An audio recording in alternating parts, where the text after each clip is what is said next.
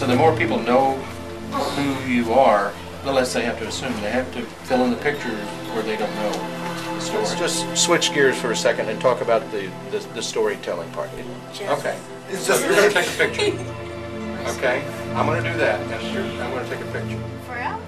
Every video tells a story of some kind, right?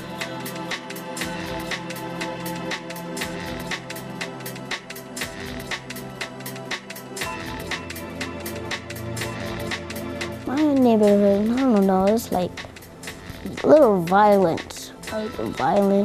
There's really bad people around my neighborhood, and I just don't feel safe around those type of people. If I went out at night, there would probably be, I don't know, gangs or I guess outside. A lot of people who are under the influence. A few times my house got broken into and they took most of our valuables, which we had to buy back just for our house to be broken into again. Once I walk through those doors, I feel super safe that no one can hurt me. Instead of being out in the streets and you see a lot of teenagers basically smoking, drinking, being pregnant, it's basically kind of a hideout, like another place to go to besides your house. Instead of being out in the streets, you can be here and do something actually good with your life. I'm gonna have a little bit of trouble with math. So they'll help me with math, they'll help me with my words, like I will look it up in the dictionary and I'll find it. People at school, they bother me and call me short. But then people here, they don't call me short and they give compliments and treat and respect me. All that I do back to them. I can play, I can have fun, I can read, I can do my homework. Because I really love the Olivet, so if it closed tomorrow, I would be really upset about that. I'll try to do a petition or something, try to open it back up. The Olivet is my second home, and all my little brothers and sisters are here. My big brother and sister are here, and I'd be devastated.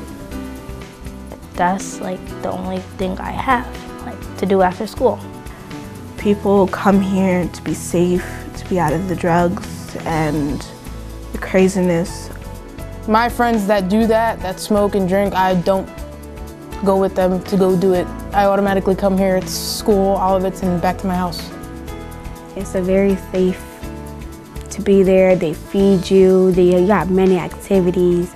It'll help you grow and you just have really fun because you fit in real quick around there with the kids. Thank you. Without the Olivets, I wouldn't be in the Running High basketball team. I'll just be home, sitting there, and basically, I wouldn't be who I am right now. You've helped a lot of kids out from being in the streets.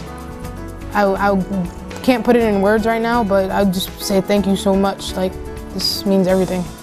It means great because I also care about other people that I know, and I care about them and them to be safe too here.